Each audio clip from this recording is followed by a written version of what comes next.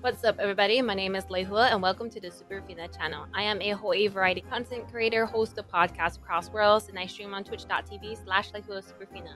Today, we are reviewing The Saint's Magic Power is OP, and if you like anime reviews, don't forget to subscribe, ring the bell so you can be notified on the next upload. And if you would like to support the channel, we got channel membership and Patreon. Links to those are below. We are reviewing The Saint's Magic Power is OP episode 9. This episode was like, it just closed things, and I'm gonna explain why. So the last episode, say, was on the expedition with Albert and Yuri. Albert got hurt, and say she wanted to help him save everybody in the expedition. She invoked the Saint Conjury. She invoked it, cleared out the miasma, healed people, a huge AoE happened, and it's official. She is the saint of this episode. Episode 9 was talking about how Sei is the saint. She has been acknowledged. It is official. Yuri, he saw the Saint Conjury. He's like, okay, how'd you do it? Can you do it again? But Sei, she's like, no, I can't do it. He's like, oh, darn. He's like, man, I wanted to research this because I've never seen it before, and I'll probably never see it again. You know how Yuri is. He's like just obsessed with magic. I mean, he is the Grand Magus. Next, we got Prince Kyle. So, because Sei is officially the saint, where is Aira in all this? She is also someone who got summoned. She's someone that Prince Kyle fought and said was the saint, but now that she's officially the saint, she's been acknowledged. Aira is not the saint. What happens to Aira? And if you guys remember on Prince Kyle's episode, he was worried what was going to happen to her. Not about himself, but to her, because he feels bad that she's been summoned, taken away from her home. She's in a foreign world, and she is put this responsibility to use her, I guess, her cheat skills. He doesn't call it cheat skills, I'm calling it cheat skills. He doesn't want her to be forced to put to work. That's one thing. He doesn't want her freedom to be taken away. That's another thing. And if she's not the same, he wants her to do what she wants to do, like vocation and such. So now he put in the act. He put in the act to make it look like it was his fault. He's to blame, not Aira's, so they can put all the responsibility onto him and not her. So this is where Prince Kyle has put an end to his crude behavior, as Elizabeth called it. So he is putting a show. He's in the courtyard. He's talking to Elizabeth. Elizabeth and him, they're arguing. And Prince Kyle, he's making himself look like such a jerk by saying, Elizabeth, you are trying to separate me and Aira. And Elizabeth's like, no, I just want to be friends with her. You know, I'm just trying to have some girl time with her. And Prince Kyle's like, oh, I know you've been jealous just because I've been with her so long, so many times. And Elizabeth, she's getting irritated. She's like, are you effing kidding me? Like, you could see that face. She had the fuck look. And then we can totally tell that Prince Kyle is in sort of like villain mode by how he like tucked the hair behind his ear. That is such a villain thing. And then we see Aira in the back. She's like, oh no, she has that, oh, what the heck is going on? Like, I don't want to cause trouble look. Then we see Sei. Sei's here. She stumbles upon this whole confrontation thing. It totally looks like it's being staged. It looks like it's being staged so everybody can see, and you can see Prince Kyle amping up the crude behavior. You can tell. And that's when you can see that he's like, okay, everybody, see how much of a jerk I am. See how pathetic Aira looks. We can tell, okay? So he notices Sei, and he's like, oh, who are you? And that's when you really know he's putting up a show, because we know he knows who Sei is. Because he's been researching about her. He had his people look up on her. He knows what she looks like. There was a picture he saw. So it's like, okay, this is the act. Prince Kyle, he's doing his thing. And he's about to touch her. I don't know what he was trying to do. Was he trying to look like he's going to attack her? Was he trying to look like he's being aggressive with her? We don't know what he was really trying to do, because all we saw was a hand reaching out. And then Albert comes and it's like, back off, dude. Back off. Man, that was like such a heroic moment. It was, it was, to me, it looked like, don't touch my woman kind of thing. To others, it may look like, I'm saving her. It was slow motion, had the echoing of the slapping away Prince Kyle's arm sound. And then Prince Kyle's like, ah, oh shit. Like, he had like a oh shit look. Then comes in the king, Prince Kyle's dad. And it's like, ooh. So the king comes in. He's talking to Prince Kyle. He's chastising on him. And Prince Kyle, he's saying all of these things, saying that Say is not the same. It's Aira. And the king's like, how can you be so insolent? How can you say that Say is not the same? She's done this, this, and this. Aira has not done any of it. Say has been acknowledged, etc., etc.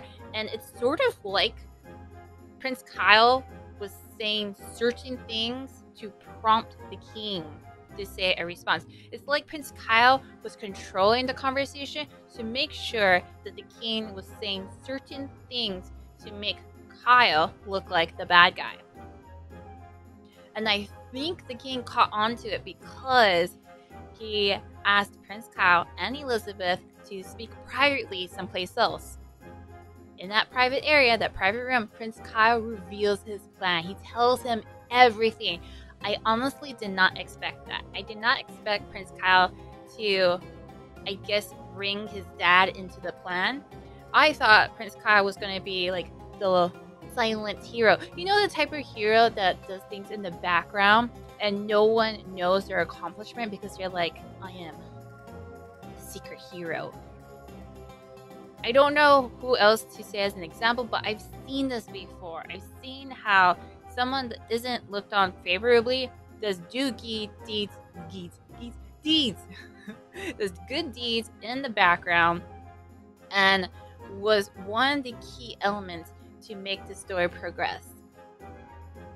What I learned is in the light novel and in the manga, Prince Kyle wasn't portrayed as much.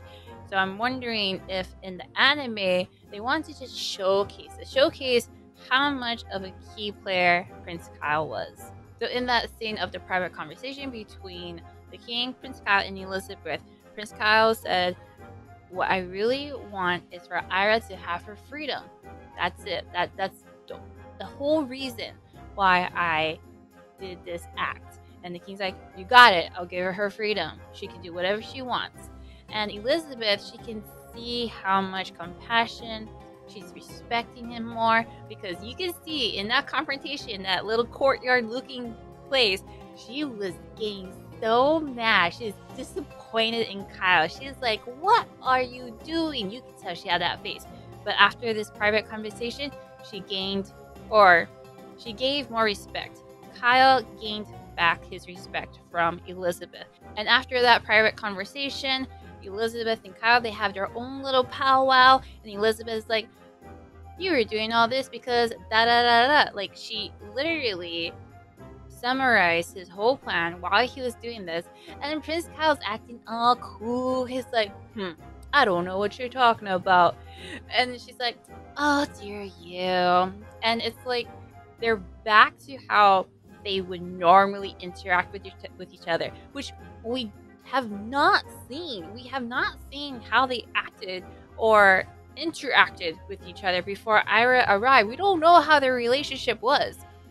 We've only seen the relationship while Aira is there and Prince Kyle is having this act. In this scene, we have a glimpse how their relationship was. I don't know if it's going to continue because the king said that Aira would be under Prince Rain's care. So Kyle's out of the picture. Here comes Prince Rain.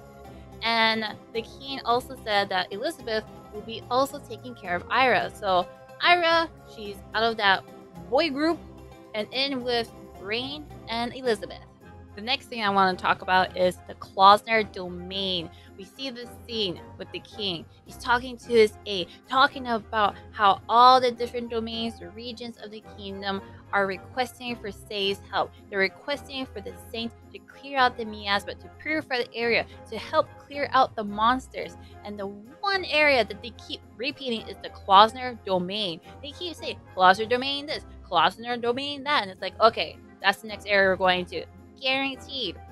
Then we go to the next scene with Say and our green-haired friend. They're talking about how they're low on herbs, and they're explaining that they're low on herbs because the Klausner Domain is being overrun with monsters. The production of herbs is really low, and the Klausner Domain is called the Alchemist Holy Land. So it's like, okay, we're going to the Klausner Domain next.